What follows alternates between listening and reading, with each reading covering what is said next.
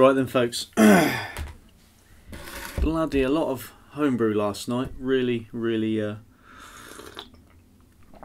hit that good. Talking to ALW Exploration, check his channel out folks, be in the description, about the next Explore, and then I started talking to Chris. So yeah, proper heavy night, 5 hours, something like that, session. Still got some beer left in there, but forget about that now, that's done. So remember I done this trading with this company, MPB or something. So I've traded in some more camera gear and got new camera gear. So I've, for years and years and years, I've used the Canon 77D, the one I'm recording on here, but I've wanted something a bit smaller. This is quite a chunky camera, quite a big one. So I wanted something a little bit smaller than this camera. So I traded in some gear. I think I traded in a DJI Phantom drone, professional. What else was there? Oh, I can't remember, some other bits. But yeah, let's have a look. See what I've got, folks. Right. So I got the Canon EOS M6 Mark II. Thought I'd go for something a little smaller, little tiny thing, and got something in here, MPB, yeah, that's what it's all about folks. And then, something in here. It's always got the package, really pack it well. You know, like I say, if you get quotes on your gear, send it off for free, no payment required. And then they check the equipment, and if they have to change the quote in any way, they can rise it and they can lower it. If you know, obviously you don't like that or what have you, they send it back to you free of charge. I think that's amazing, really is amazing. Oh, that's good. Right, what have I got in here? So I've got this baby lens. Basically, this is the 11-22 image stabilizer. This is for the Canon M type, basically, for the EOS M6. So that is basically replacing that camera. This camera here is going to stay in here. It's going to be all, this camera is going to be just all production stuff for here.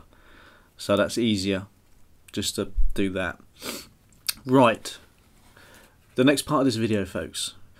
Last week, it was, yes, last week, around just over a week now, went to Cheddar Gorge. Went to this location, Somerset. It's all caves, and it's like, you know, it's really sort of, it's an eye-opener, I'll give you that. Full of tourists, a bit unfortunate, but that's what you get when you go to public sort of places. So, yeah, we're going to get onto a video about that at some point. Me and Chris are going to discuss all the places we went to in Somerset on our holiday. So, yeah. So basically what I got in Cheddar Gorge, some cheddar. This was actually stored in the caves, and only cheddar, the only cheddar made in Cheddar. Basically, it's been in the caves and it's matured in the caves. How amazing is that? So what we're going to do today, I'm going to do a taste test of this. I'm going to make a cheese sandwich. I'm going to use some of this cheese, and I'm going to tell you how it tastes. This stuff was matured in a cave. How crazy can that get? So let's do that now. Right then folks, how are we doing? Welcome to the kitchen. Yes, so we got the cheese. Made in them caves, folks. If it will focus. There it is. Proper stamp of approval on that. So yeah, we're going to basically make a cheese toasty, and then go back to the bunker and do a taste test on it, folks. So let's go. Butter up the old bread. You've seen me do cheese sandwiches before, but this one's special because it's from the Gorge. Cheddar Gorge, matured in them caves, folks. A body was found in them caves, skeleton, and they estimate it to be over 9,000 years old. But I did read up that the skeleton that's there on display. Oh, beard air in that, folks. Don't want that in there, do we? The one that's on display in the caves, the skeleton there, is not a real skeleton. It's just basically a copy of the real one. The real skeleton is apparently in London. So there's your facts for you, folks. I don't even know if they said that in the, because they do an audio tour. I don't know if they said that on the audio tour. Is that okay? Switch it on. No, that's that one. Toothpaste. Proper well sealed, as you can see. Just need to cut that with some scissors.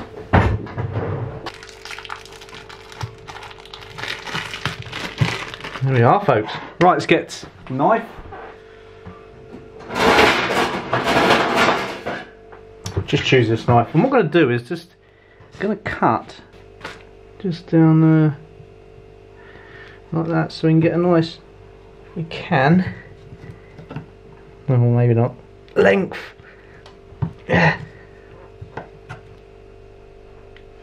Do you eat the bottom bit? I don't know. Do you cut that off? I'll cut that off. I'm not sure on that. I'm not really an eater of mouldy cheeses, folks. So I have that.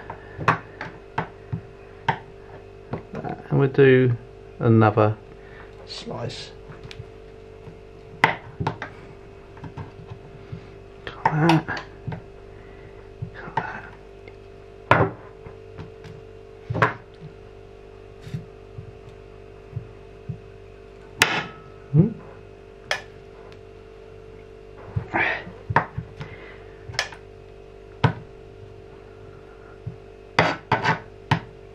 Very hungry, folks, after that homebrew last night. Right, let's chuck that on there. Cheese. Cave cheese from the gorge itself, folks. How amazing.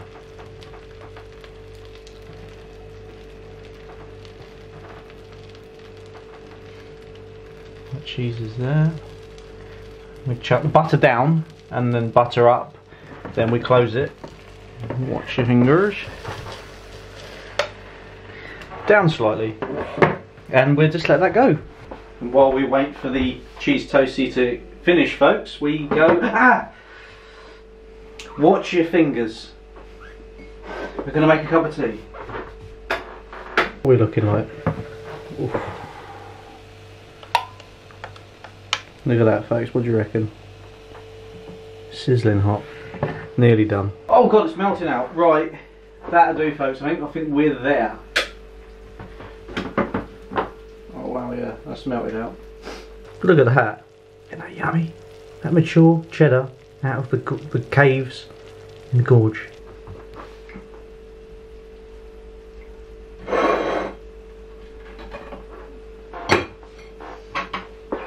Try and get as much of the cheese off as you can.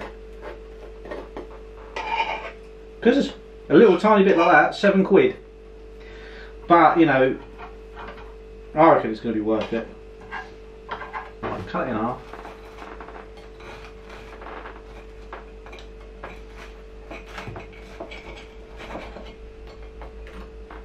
Done.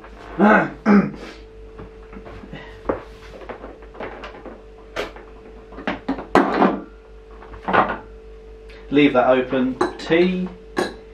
More cheese.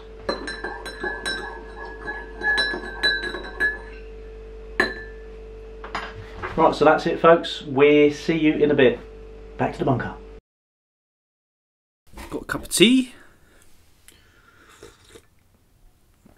Oh, and we have the cheese on toast. The cheese from Cheddar Gorge. So let's give it a taste test without the ketchup first. Let's give it a go.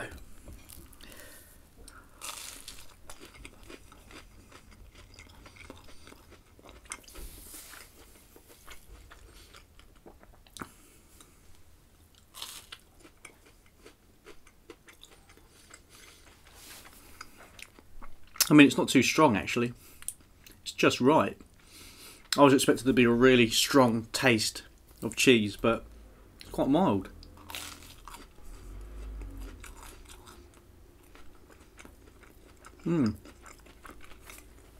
I like that. It's a bit of a shame because, you know, they're 200 odd miles away, and, you know, it's quite hard to get hold of. If you lived at Cheddar Gorge, I think you'd be quite, you know, well off. Yeah, that's good. Bit of ketchup on it.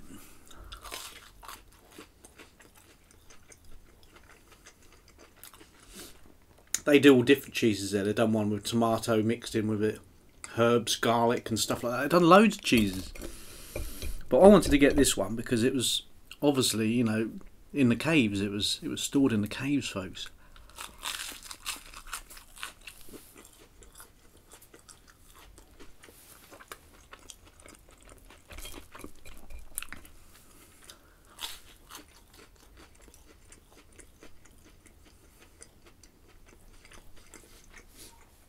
Oh, someone said, I don't know if Chris said it, it was like you can taste not mud or something like that. It tastes beautiful, to be honest. If you ever go to Cheddar Gorge, folks, get the cave cheddar. Tastes pretty good to me.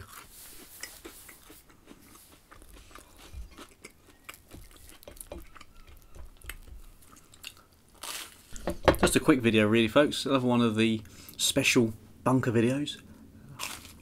I'll try and do this weekly, but obviously I've got to get the exploring videos out as well. Exploring videos are more important than these videos, but if I can do these videos, well, more videos the better, folks, huh? What do you reckon? And the homebrew videos are coming. But today, I was going to do a brew video today, but because I've got a bit of a hangover, it's not happening, folks. Not happening.